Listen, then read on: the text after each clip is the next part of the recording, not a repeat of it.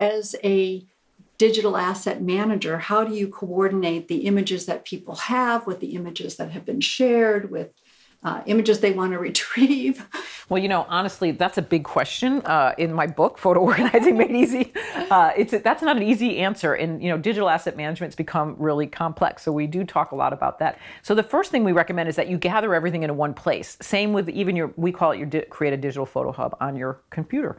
And that's what we do. We help people curate, get everything into one place to start. But that's just the first thing is, even with your printed photo, is to take inventory and get a sense of all that you have.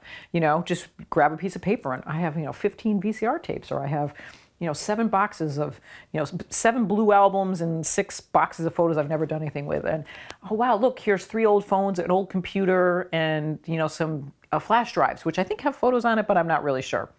And to kind of get a picture of all that you have. So what I'm hearing you say is, if I was going to ask you to give 3 to 5 tips, the first one is organize, the second one is inventory.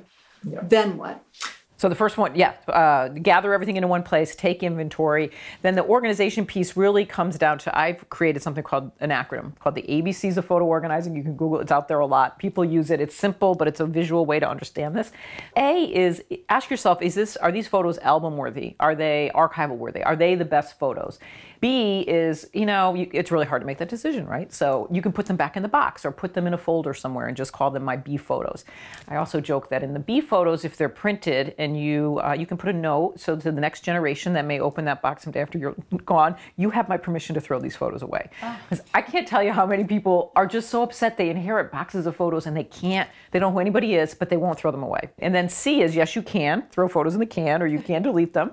And I recommend the 80-20 rule, that 20%, keep 20% and delete 80%. But what matters most is S, is does it tell a story? So the photo of your home with the large evergreen tree in front of it may mean a lot to you because you remember when that tree was planted, when your first child was born. That there's a story to that photo, and that becomes a photo that you keep. So the ABCs and the S, does it tell a story? We take photos chronologically, but we actually think thematically. So we encourage people to think about organizing or managing their photo collection in terms of themes, as opposed to, it's December, then it's January, it's February, right? Because that's what's so overwhelming. So honestly, some of the best advice you ever gave me, it was liberating, in fact, is you were talking about making photo books. And you said, don't think about it in terms of this took place in 2000 and this in 2001 and 2002.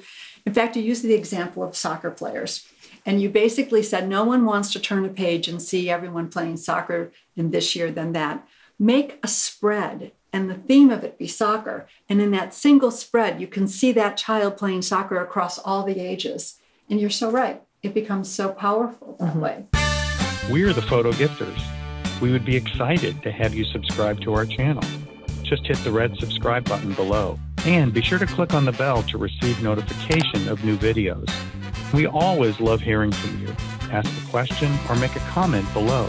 We promise to respond swiftly. Don't forget to click and request our free 10 unique photo gift ideas. You'll be happy you did. Happy photo gifting!